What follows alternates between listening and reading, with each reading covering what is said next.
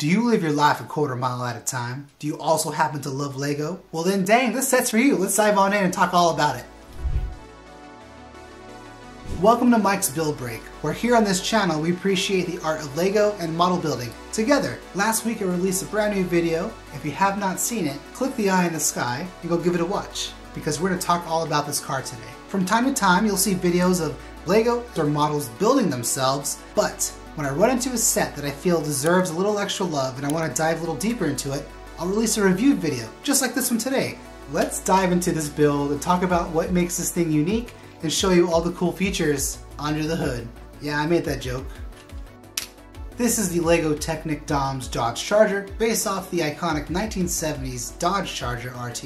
That car is featured in the Fast and Furious film saga, which, by the way, we could fight about this all night long, but I know I'm right. Tokyo Drift, not that bad of a movie. Bruh. If you disagree, leave a comment down below. Time for a build breakdown. This LEGO Technic comes in at 1,077 pieces. Its final measurement is at 15 inches long and 4 inches in height. The trunk.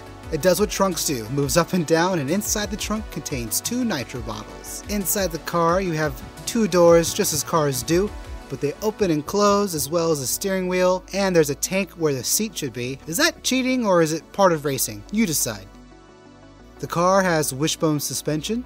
A steering knob in the back actually controls the car when you're pushing it forward. In the first Fast and Furious movie, when Dom's racing Brian and then Dom hits the gas pedal, which then throws his car upwards, this car has its own bar. So that way you can kind of keep the car in that same position as it's kind of in the sky on takeoff, showing off the underneath and top. One of the most outstanding features on this car is the engine. As you're pushing the car, you can see the pistons visibly move up and down, which is so neat. The chain in the front is circulating. This is such a cool detail. When you go under the car, you can see how everything's working and how everything's connected. The current price as this video recording is $99.99. I do have an affiliate link down below linking straight to this car if you want to check it out. Now that we've spoken about all the details of the build, the most notable features, let's talk about just the overall thoughts. I had a great time building this set the 3 times that I did. There are a few parts of the car that can be a bit flimsy if it's held incorrectly or if you bump into it. Sort of like the window framing can pop off if you're holding it wrong, or the bumper can come off if it's bumped into anything or tapped into anything, or even the back panels towards the end of the car can kind of move around a bit. Other than those little tiny details that really aren't even big deals, it's really packed with tons of features, tons of cool little things that really make it stand out. I feel like they did a great job at representing Dom's car from the Fast saga with this build.